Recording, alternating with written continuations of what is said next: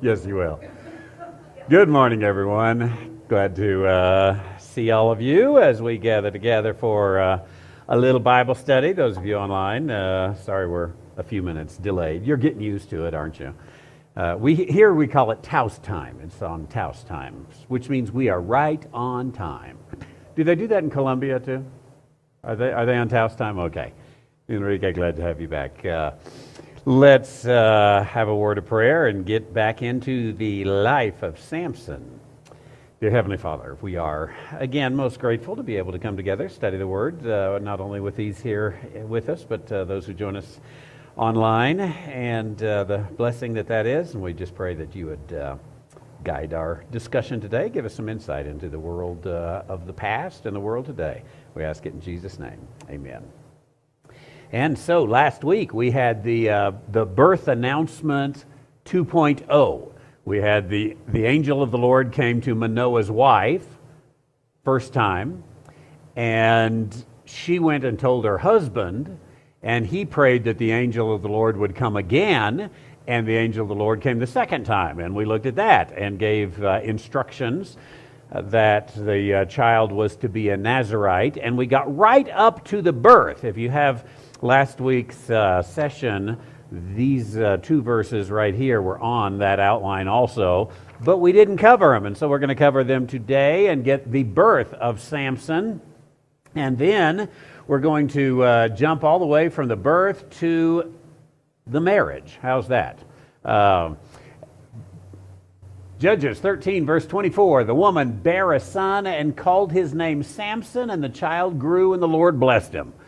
That it kind of reminds me, I don't know if the connection should be there, but it kind of reminds me of Luke, is it 2:32, somewhere like that, that speaks of Jesus. After it gives the long detailed birth of Jesus, then it says, and the child grew in wisdom and stature and favor with God and man. And that is the summary verse of all of his childhood. So here, there's a few things. I don't know if I should make this connection because there's a few things that are not, but there's a few things in Samson's life that do sort of have overtones of the birth of the Messiah. You've got the birth announcement by an angel. You've got the announcement that the angel gives to Manoah's wife. You will conceive and you will bring forth a son. Almost the same wording. Obviously, this is not a virgin conception that would be, that we find out later in that announcement with Gabriel. And here you've got this. The woman bare a son, called his name Samson. The child grew and the Lord blessed him. That's his childhood. It's all we know of his childhood. And we're going to jump ahead there. So there he is, and the child grew and the Lord blessed him. And that's all we know. And we do know this is the first time we have a name for the boy. The name is Samson. Unlike the ministry of Jesus, where it was told Joseph, you will call his name Jesus, here there's no indication that they were told what to name him, and they name him Samson. That's how we say it in English. In Hebrew it's Shimshon, and that just means like the sun, like the sun. Now, I don't know if there's some deep significant meaning to that, or if they just liked the way that sounded, or they looked at the boy and said, boy, he's like the sun, let's name him that. Whatever it was, that's the name that he gives. It's the only time we have this particular name in the Bible. I should have looked, and I did not, to see if that root word Shimshon is used anywhere else and actually translated instead of transliterated as you got here. But anyway, he comes maybe as a ray of sunlight in a dark day, the dark day of the Philistines. And then in verse 25, it tells us, okay, we got the child grown now. The Spirit of the Lord began to move him at times in the camp of Dan between Zorah and Eshtaol. Those places, again, are some of the same places we have seen all the way from the beginning of the chapter. So we're down in the southeast corner of Israel near the Gaza Strip today. And Yet we see a little bit about how the Holy Spirit worked in that dispensation or in those days as the or the Spirit of the Lord. The term Holy Spirit or Holy Ghost is not something that ever comes up in the Old Testament. Holy Ghost in the King James is the phraseology they use for the third person of the Trinity. You don't really have the express level of the third person of the Trinity in the Hebrew Scriptures of the Old Testament, but you do have things like this. The Spirit of Yahweh began to move. Now, as you can see, they capitalize Spirit. I think I would agree with that. Maybe you could argue this is just a Lord-like spirit, but it doesn't appear to that. It appears to be an empowering spirit, which I think we would call today in our Christian theology the third person of the Trinity, the Holy Ghost. So here the Holy Spirit, or the Spirit of Yahweh, began to move him at times.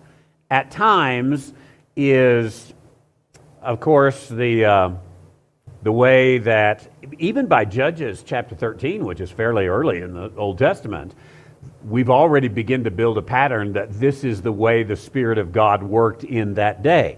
And I've given you some examples. We won't go through all of those, but there are 6 examples.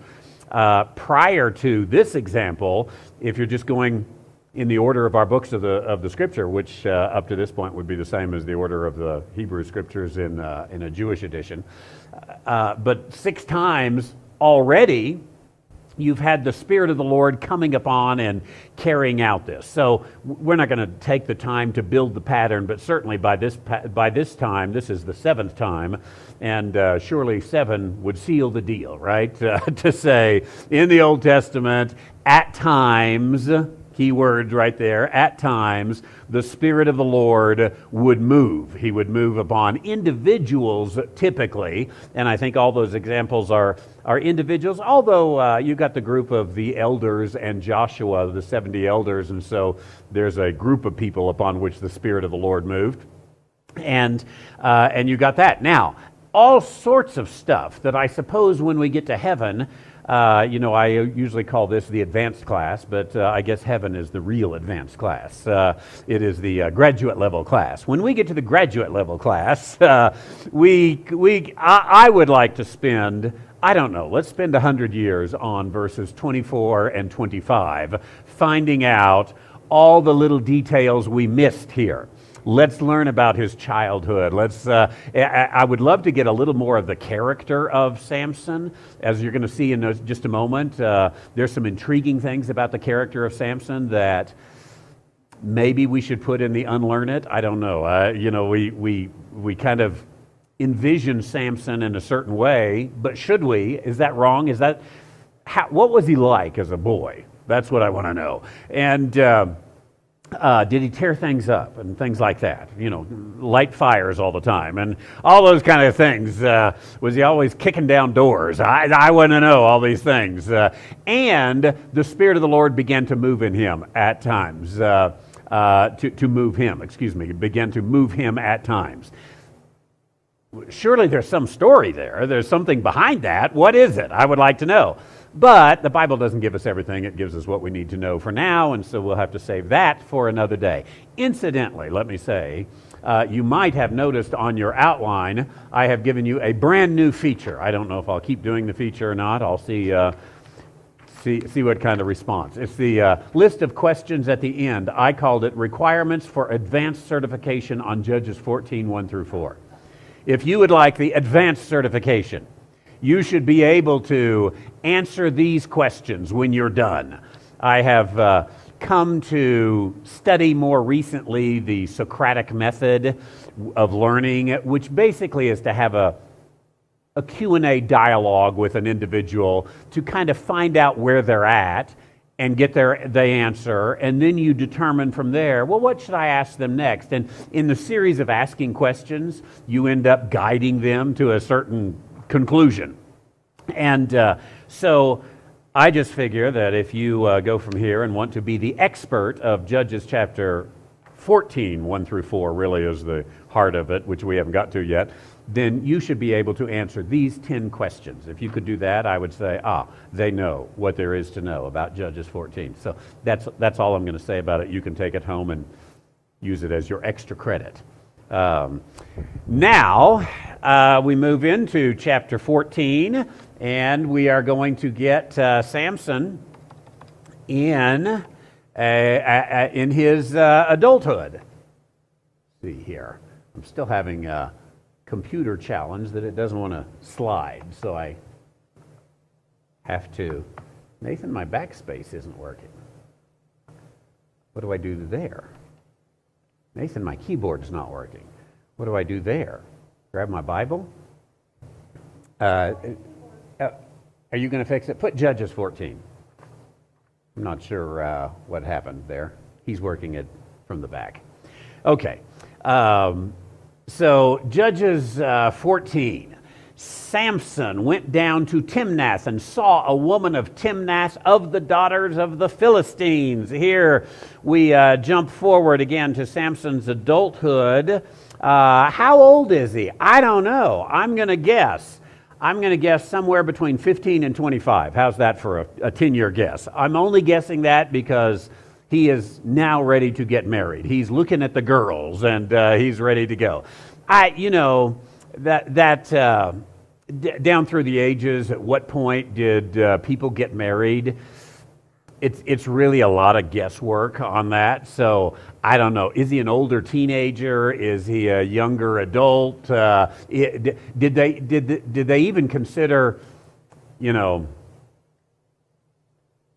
teenager versus adult? Is that a thing for them? What was it? Did they go more by the bar mitzvah of modern Judaism?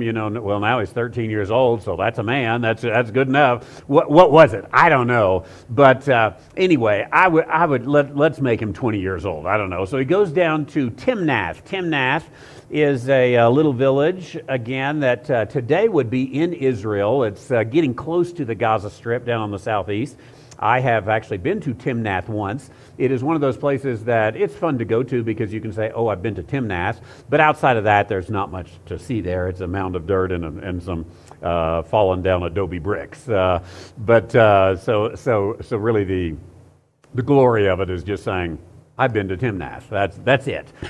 So Enrique, our trip will not go to Timnath. We will do more exciting things on our journey. But they've discovered it. They've done archaeological digs and found some things from the old that Philistine era that are in the Israeli museum, whatnot. So it's kind of an interesting thing.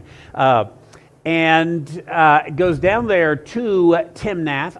Timnath is mentioned twice in the Bible. And the other time also has to do with a man and a woman. Does anybody remember?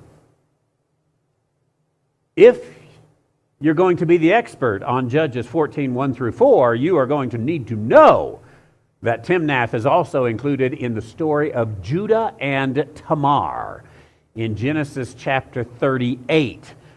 That is an interesting story in and of itself, where Tamar dresses like a prostitute and ends up with her father-in-law, and the rest you can go read about yourself. But nonetheless, that happened at Timnath also. And so this is the only two times. It is kind of mildly interesting, trivially interesting that Timnath has the place. It has something to do with men and women. And so there is Timnath. He goes down to Timnath and he sees one of the daughters of the Philistines. Now, immediately, of course, if you have read any Bible at all, you immediately say, this is setting the stage for something that we should know about.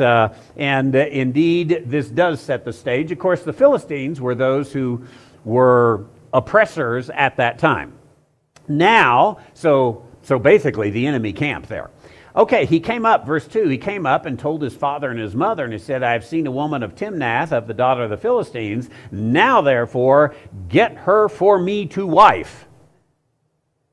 That sounds rude. Wouldn't you agree with me? That sounds rude. Mother, father, get her for me to wife. Maybe it is rude, but let me just say I don't know if it's rude. I think there are two things here. One is the complete cultural difference. That, of course, was a time in which the parents arranged the marriage. And I am sure that in those arranged marriages, I obviously have never lived under that culture, but in those arranged marriages, I'm sure that the child, said, she would be a good one, Dad. She, right over there. Here's her address. Let me give this to you. Hint, hint. That's not our culture. So maybe this is a very usual, very normal kind of thing where the son says, here's somebody I would like you to go investigate, carry this out. It might not be rude. The second thing that I would say here, get her for me to wife. I looked up the Hebrew, and that's a pretty good Hebrew translation into English. But Hebrew is a much more blunt language than is English. And I have been around enough Jewish people to speak Hebrew today to know that what you think is rude is not rude. That's just the way they talk. They yell at each other and spit on each other because they have a lot of in their words, and all this kind of stuff. And they use their hands, and it is a very kind of vocal verb. I suppose in the United States, the stereotypical New Yorker probably would be the best we could come to it, sir.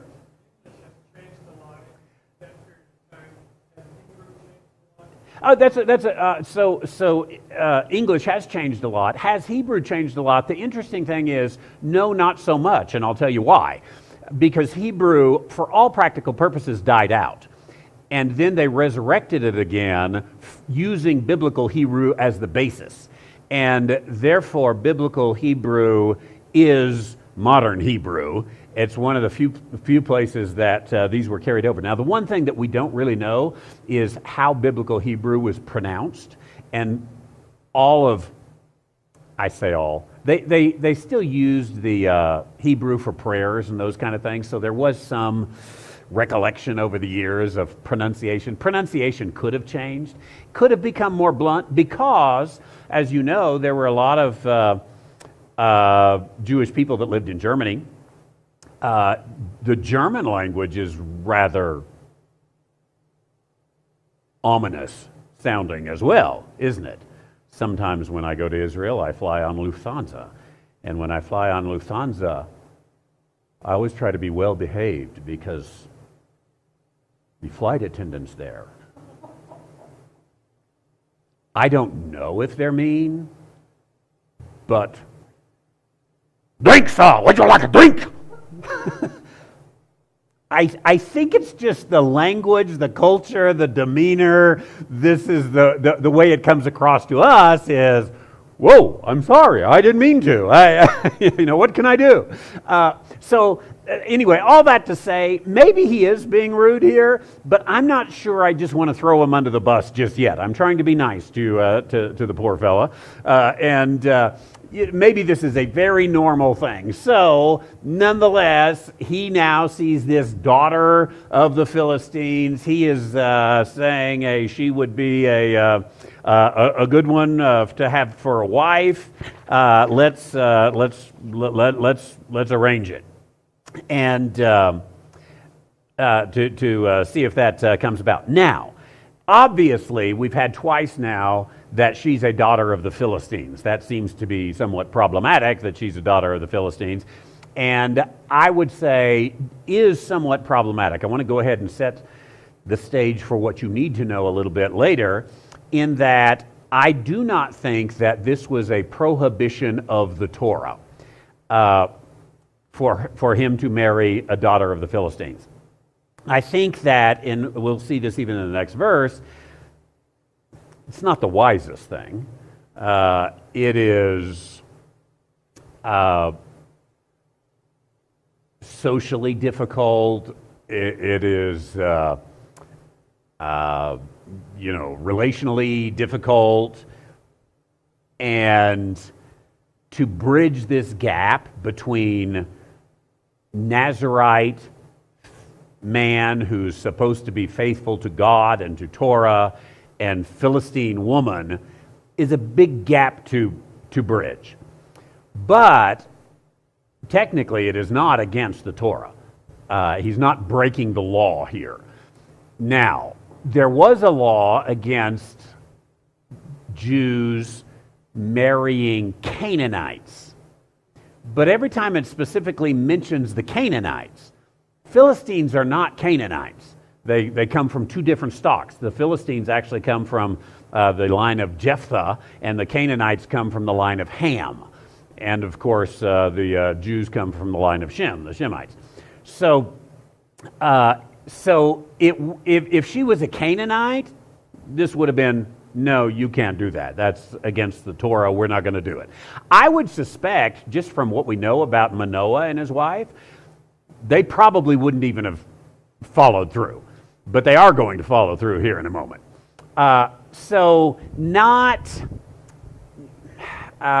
It doesn't break the letter of the law. Maybe you could say it breaks the spirit of the law, and I think that's what Dad's going to say here in just a moment. But what was it? Wednesday night we had the Gospel of Mark and the Pharisees and them. The way they considered breaking of the law and the way Jesus considered breaking of the law were two different things. Here, technically, did he break the law? No, he didn't technically break the law in desiring to have this woman to be his wife. Let's go on. Nathan, bring me to verse 3. We will... Oh, your scrolls. How about that? You should give me your mouse.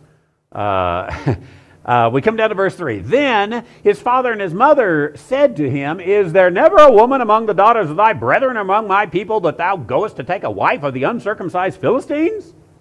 Now, I know I am trying to avoid reading too much emotion into text. But here you just almost can't miss it. That Manoah does not want his son to do this. And it almost looks like maybe Samson is the strong-willed child. Maybe Samson has displayed some characteristics of being a rebel all the way through. And so he does, the dad again comes, is there never a woman among the daughters of thy brethren? Just the way that's said, I kind of wonder, has he fallen in love with Philistine women before? There seems to be a pattern here. Was there not? Again, very hard to take out. And I would say on this one, the English does sound a little stronger than the Hebrew does. So I'm still going to waffle on this one a little bit and say, okay, maybe this is a lighter chastisement than it seems. But when you get down here, not only you didn't take from the daughters of thy brethren among my people. You go to take a wife of the uncircumcised Philistines. That is a little bit of redundancy. The Philistine men obviously were uncircumcised, not Jewish, but you could have just said Philistines and would have sufficed. So it looks to me a little bit like let's put them in as bad of light as we can. I think I've mentioned that I've been studying Winston Churchill, right? Winston Churchill gets, what's the, excoriated? Is that the word? I think it means thrown under the bus, but it sounds nicer or sounds more sophisticated. He gets thrown under the bus. A lot of times in by modern sophisticates, because when he talked about the Germans and the Japanese and other races, it sounded extremely racist, because a lot of ways that's sort of the way they talked back then, speaking of things that change. And I think he was probably using, one, modern parlance, and two, he was in war with them, and you make them sound as bad as they can. I don't think Winston Churchill was all that bad of a guy, and probably not even a racist. But here you see a little bit of that come through. You know, you go take the wife of an uncircumcised Philistine. He's definitely chastising his son as he goes and he begins to look through this. Samson said unto his father, "Get her for me. She pleaseth me well." So Samson obviously does not listen. And he's obviously, I don't know if you want to call him committed or obstinate. Which word would you like to use? So it goes in one ear and out the other. That's the woman. Go get her for me. Again, how rude is he being? I don't know. But there's something that I think you should see. Nathan, can we back up again to verse 1? And let's look. Samson went down and saw a woman. It definitely is the I word. He saw a woman. Down in verse 2, I have seen a woman. Just a different form, but again, definitely the same thing. Now let's go to verse 3. And in verse 3, get her for me, for she pleaseth me well. Now that is translated a little, not quite as literally in English, because it's an idiom that wouldn't necessarily always communicate. And so the idiom that if you took it literally says, she is right in my eyes. She is right in my eyes. So the narrator says he saw a woman. Samson says, I've seen a woman. And then Samson says, she looks right to me. She is right in my eyes. I think obviously here he is looking at the physical beauty of this woman of Timnath, and he likes what he sees, which I want to say maybe an odd thing. That's okay. There's nothing wrong with saying, she's a 10 in my book. I'll go for this, Dad. Let's take this. I do think that we should balance aesthetics, physical beauty, with the other characteristics. And this is one of the jobs of a dad and a mom, I suppose, is to say, hey, let's go with what's beautiful. Let's go with also beauty is only skin deep. You know, let's take this and balance this out. I know this is totally an aside on all this, but I have a theory. My theory is that absolutely anyone can be beautiful. Anyone can be handsome. Anyone can be stunning, whatever it is. And it really depends on your values. What do I care about? Do I want to dress in a way that would help me look better? Do I want to eat in a way, live in a way, exercise in a way? Whatever. To do this. And I tell you, and this, some people will be offended by my statement here, but one thing I have noticed is that rich people's kids look better.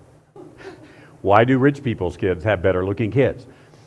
Honestly, I think it's because this is what we value, and so we trim their hair. We give them a nice set of clothes that would look good on them. You know, I went to Dillard's the other day because they had a 65% off sale, and my wife says you have to go to Dillard's. And so I looked at the men's shirts there that were 65% off. I don't know if they still are. And they had full cut, and they had, I don't know, I think regular cut, and they had athletic cut, or slim cut, I think it was. And the one I wanted was slim, but I said to the man, I don't think this is going to look good on me, is it? And he says, no. I did not get the slim cut, but anyway, you kind of, you don't say, I like the color and I like the price, so I'm going with it. I probably shouldn't even keep talking here, but while I'm talking, I later was at, where was I? I think I was at Sam's, and at Sam's I saw a person and I thought, you really should not wear that in private, let alone in public. There are some things that would make you look better, and this is not it. Anyway, all that to say, that physical beauty is a reality. I personally think we ought to try to enhance it, we ought to work with it, but don't just make your decision on that. And that, it almost looks like, because it's in there 3 times in 3 verses, he saw her, I've seen her, she's right in my eyes, that this is completely a sight kind of thing. Prioritize values. Value, I think we ought to value aesthetics. We try to do it a little bit around here, try to put a flower in it or something, make it look just a little bit better, and that's a good thing. And yet, at the same time, we can't just that can't be our priority. Now, let's move down to verse 4, which is it throws a wrench in the whole story. Verse 4 says, his father and his mother knew not that it was the Lord that he sought an occasion against the Philistines. For at that time the Philistines had dominion over Israel. Okay, we already knew Philistines had dominion over Israel. But in this whole story, we never guessed that the Lord was behind all this. The Lord wanted Samson to marry this uncircumcised Philistine. And maybe the Lord used Samson's weakness and the Timnath beauty queen, bringing that together as an opportunity to, as it says there, as an occasion against the Philistines. The Lord was seeking for an occasion against the Philistines. And so he's the one behind all of this. I think it's interesting, and I don't know what to make of it completely, but it says his father and his mother knew not that it was the Lord.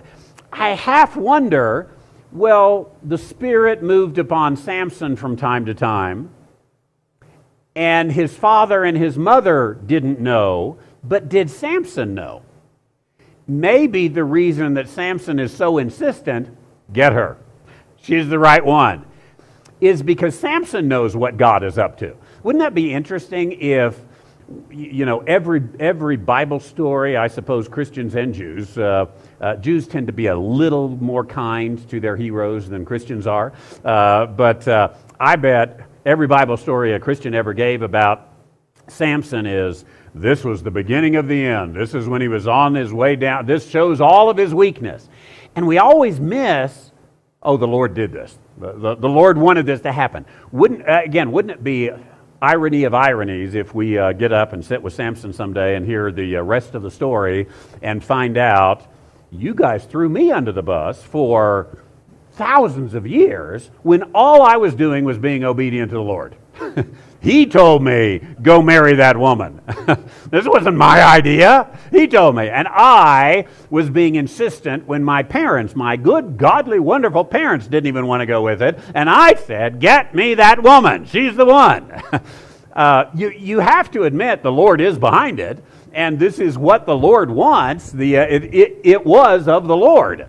And in his design. Did Samson know it? Did Samson not know it? I don't know. I think the preponderance of evidence from the text has to be Samson probably knew it because the Spirit of the Lord moved upon Samson at times, and now he's insistent and he goes to this, and his father and his mother knew not. Not they did not know, or the father and the mother and Samson didn't know, but we have to look at that. And then to put this in perspective again, Samson was designed to be, or instructed to be, a Nazirite from the womb for all of his life. Well, would the Lord who gave the instruction to be a Nazirite then give the instruction to break the Nazirite vow. That would seem a little incongruent, messed up. For the Lord to say, live as a Nazirite, go break your Nazirite vow. The Lord, what is it? The New Testament says that God is not the author of confusion. So this is why I pointed out earlier, I don't think he's breaking any kind of Torah law that a Nazirite is supposed to fulfill, really to the letter of the law. He's carrying that out. It doesn't seem like the wisest move, but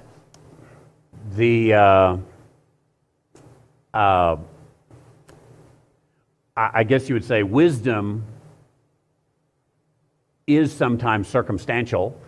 What's the end goal? What are you trying to get? And so wisdom to get there. And so here the Lord wanted this. He sought an occasion to bring it about. And if the Lord devised this plan, you do sort of wonder, did Samson even have a choice in the matter? What was his knowledge? What was his choice? That it would be interesting to know, and I don't know. Before we are too rough on Samson for going after this woman of Timnath, who did Boaz marry? Ruth the Moabitess. Exactly. She was not the daughter of one of the brethren. She was, of a pagan origin as well. Moabites are not Canaanites either. Moabites are from the tribe of Lot. They're fellow Shemites. But Ruth the Moabitess is really, among Judaism, she's considered, this is like the greatest Jewish woman there ever was. And they consider that because she actually converted to Judaism. Others, they're kind of like, well, you were born that way. But she chose us. And so could it be the same that even before the marriage, this woman is going to convert to Judaism? There's really nothing against it. Or how about Rahab? Remember her? Jewish teaching, whether this is true or not, Jewish teaching is that Joshua, the conqueror, actually married Rahab. And Rahab, again, in Jewish tradition, Rahab is held in very high esteem. Well, she was from Jericho.